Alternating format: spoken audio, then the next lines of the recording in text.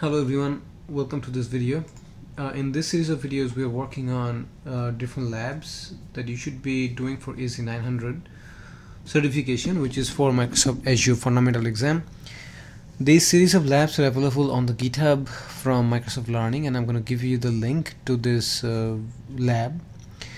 So let's see what we are doing here. It's usually pretty straightforward to create the storage account. Just like anything else, we'll go to the portal and we'll search for the storage account and we'll click on add, so using the portal, and we'll configure the way they want, and we'll start working on it. So let's go to the portal and from here just search for the storage account. And again, as I mentioned many times, always use the regular storage account. Do not use the classic unless you have a very specific need. So go and use the storage account. And here is our standard add button. So click on it. And we're going to configure the storage account the way it's asking. So we're going to create the resource group, my RG store. So let's create new, paste. I may have a space. No. I did not copy properly. So copy. So paste.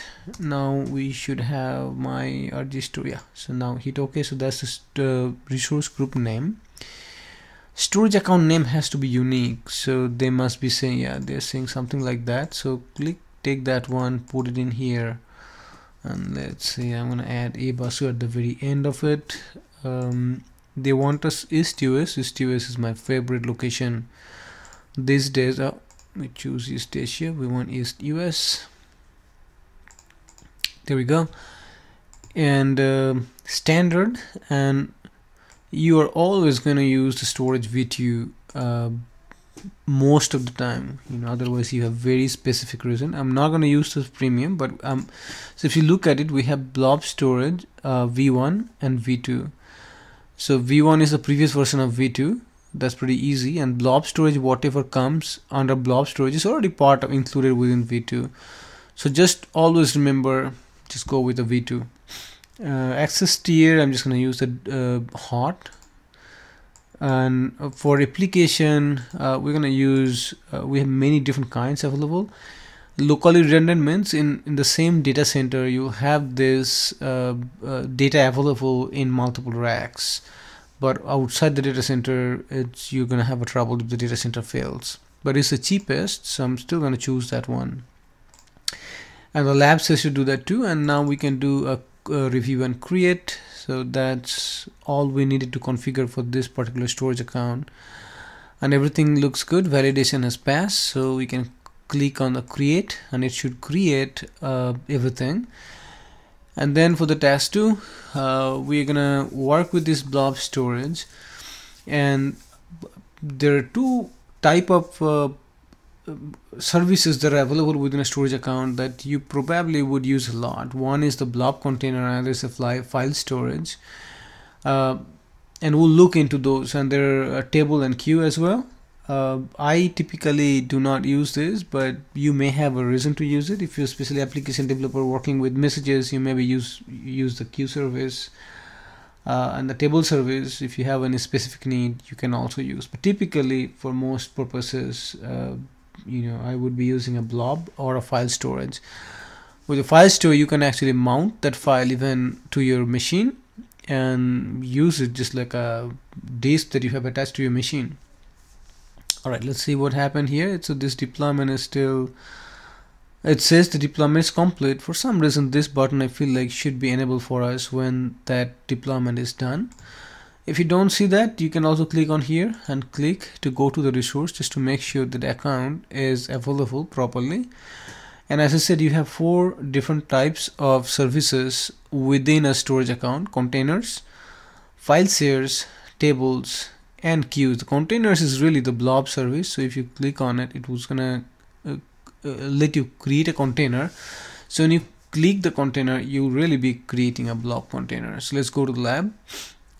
So here we're gonna click on the container and we're going to call it container1, and while you're creating these storage accounts, okay, this one is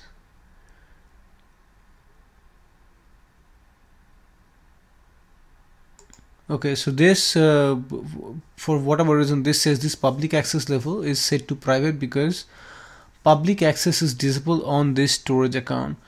So overall, when we have created this account, we have already said, yeah, do not allow any anonymous access, always use the private, no anonymous access. So that's good, that's what we wanted for our subscription, right? And now click on container1 and upload. So now you have this container. Now within this container, if you look at it, you have the upload button is available, and you can click the upload button, and then you can select any file. Like I have a test R, so I can click that one, and if I say upload, now this file is available over here.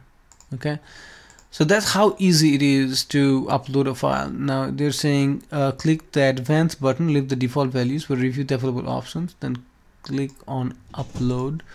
So yeah, we didn't really change any of that stuff. Authentication, blob, upload, block size, so all of that, we just uploaded file.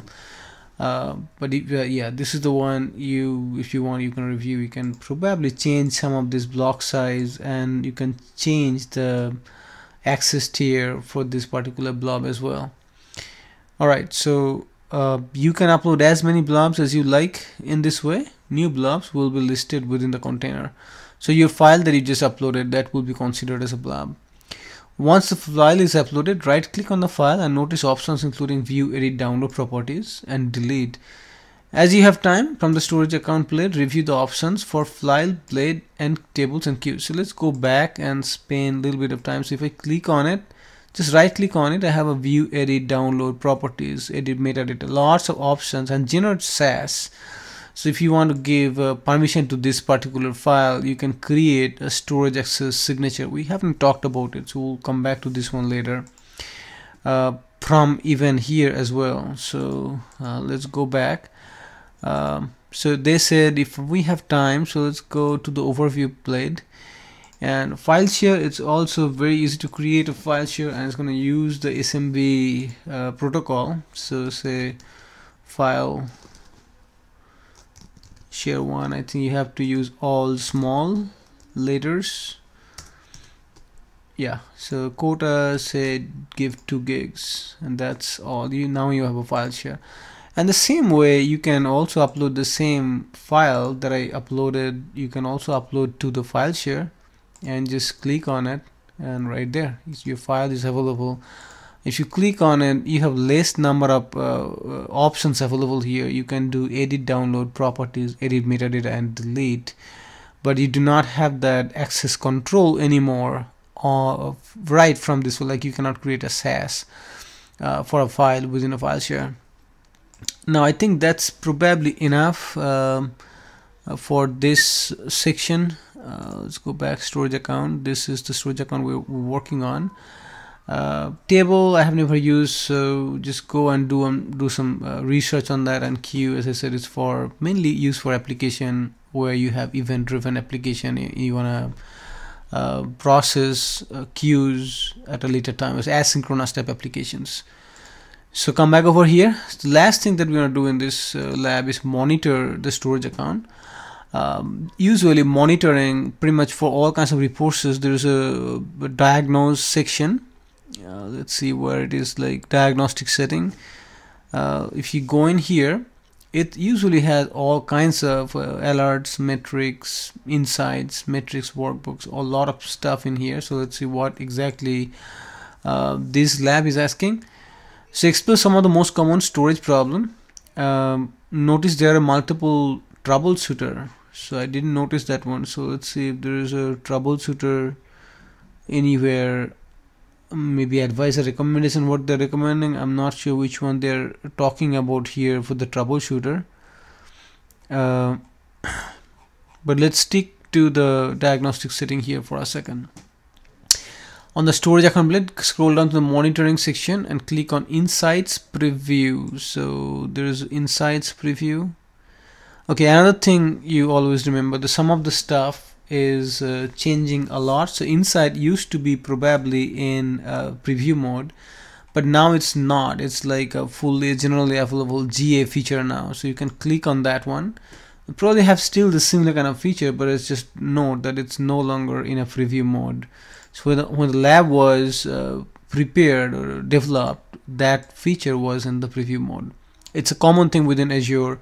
So always when you are following these labs, understand there might be some changes here and there a little bit. Okay, notice that there is information on failures, performance, availability, and capacity. So let's look at that. Yes, if I go to Insights under monitoring for storage accounts, you have information about availability. It's 100% available all the time. 63 transaction success, and then success for latency. So all that information you have available here.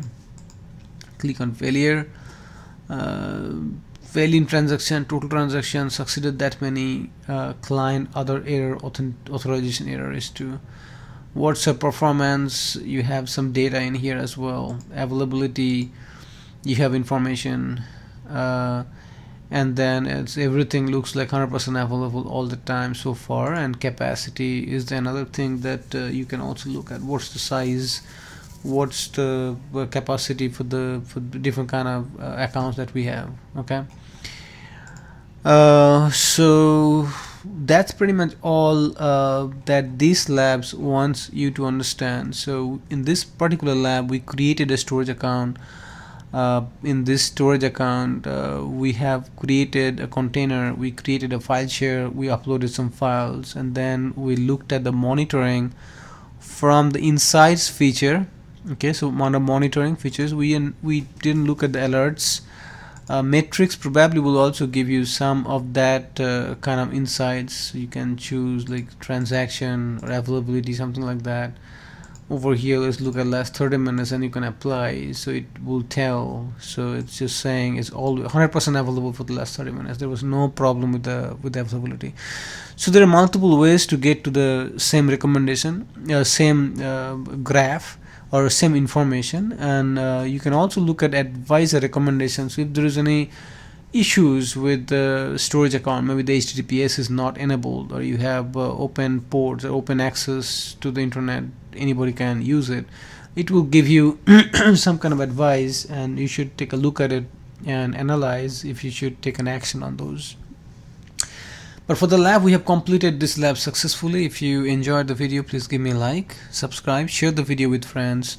If you have any comments whatsoever, please feel free to leave the comments from me. If you're preparing for the exam, good luck. Learn Azure and enjoy your cloud experience. Thank you. Good luck.